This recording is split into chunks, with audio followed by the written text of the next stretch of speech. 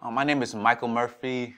I came to Total Freedom when I was about 23 and just was tired of being sick and tired, going from situation to situation, from thing to thing, just needing something new, something real.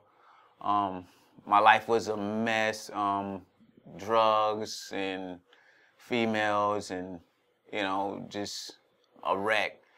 And I was introduced to Total Freedom by a friend of mine, and I decided to come because, like I said, I knew, my life was a mess and I needed a change. Right now, I'm still associated with the program. I still live on campus. I do the jail ministry, and it's an awesome blessing to be able to give back to people that are less fortunate.